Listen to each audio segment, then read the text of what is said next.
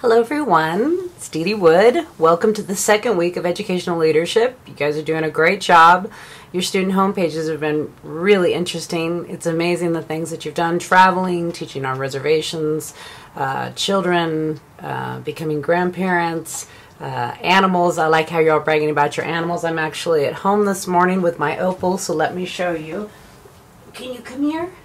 Oh, this is our new puppy, Opal. Say hello. She's more interested in her chewy bone than educational leadership. Today's lesson and this week's lesson, I actually really like this week's lesson. Anything to deal with Patton and George C. Scott always make me happy. And you know that you have a writing assignment that's going to be due no later than Sunday midnight. It's worth 90 points.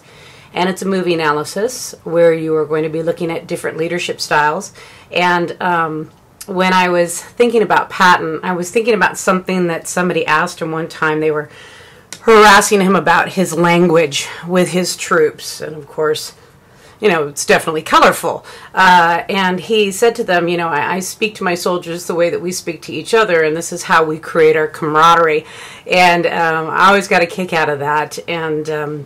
And although we don't want to, cuss and speak the language of our teenagers the way that they speak in school, or some of you have the littles, there is still a way that you can communicate that creates a group, creates a team, and makes the kids want to follow you.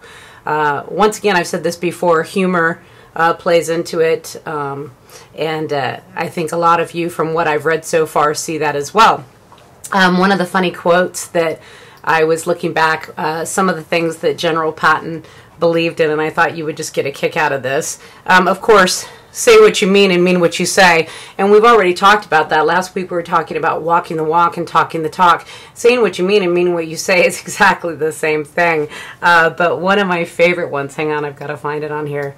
There is no power in a bushel of blubber. I was like, oh, thanks, General Patton, but I get what he's saying. Make the mind command the body, never let the body command the mind.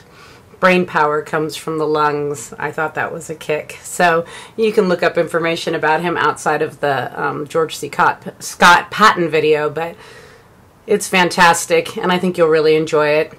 And of course, Chamberlain, we should all know about from Civil War teaching, and looking at these two leaders and how they inspired their troops to follow them and to accomplish their task is pretty interesting. Remember on the discussion boards that you want to make sure that for each question you are responding to at least two other peers.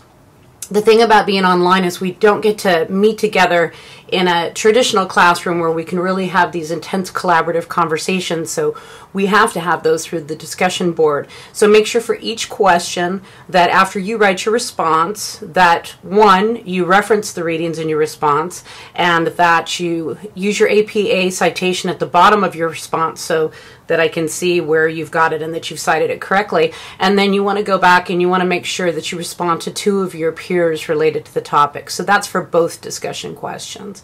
Also, remember to check your spelling and your grammar. We all make mistakes. I just turned 50. I catch myself making mistakes. I've read something numerous times and I'll go back and I'll be like, how did I miss that? How did I miss something so silly?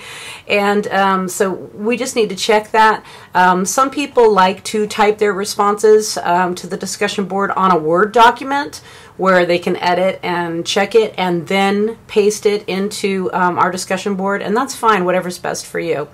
Note that if you didn't get the amount of points that you thought you were going to get on the discussion board, I've left feedback to you as to why, and once you correct that, I will look at your work again, whatever it may be that I asked you to correct, and just shoot me a quick email and let me know that you've corrected and completed the work, and I will go back and look at that for you. The discussion board questions this week, hang on, let me scroll down to my page. I'm going to start using the split screen so you can just look with me, probably next one. But we have, how does the presence or absence of emotional intelligence impact a teacher's ability to enlist students in a proactive vision of their educational experience? And number 2, identify and describe one strategy that you used or would like to use to engage students in the quest for meaningful achievement.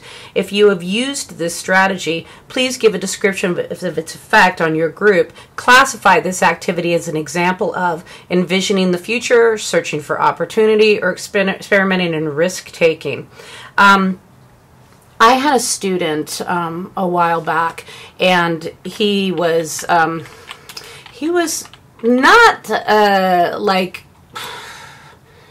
a handful in the sense that he was extremely rude in class, but he just had this dismissive air about him. And I remember one time I was typing directly onto the screen, and I had, speaking of this, we were speaking of this in the discussion board, I misspelled something. I was typing really fast, and I switched 2 letters. And somebody, called me out on it. And I said, "Oh, thank you." And he said under his breath, "Oh, this is going to be our English teacher." And, the first part of me, the administrative part of me, the power position in the room, if you have it, wanted to lash out immediately. And, my emotional intelligence allowed me to realize that something more was going on. And so I waited until after class, and then I just spoke to him privately, and I just said, it really hurt my feelings when you said that. We all make mistakes, and I was typing quickly, and it would have been nice if you had, called me out in a kinder way. And he was shocked. And I think that he kind of did it to see if he was going to get a rise out of me at that time, and of course he didn't, and he never did anything like that again.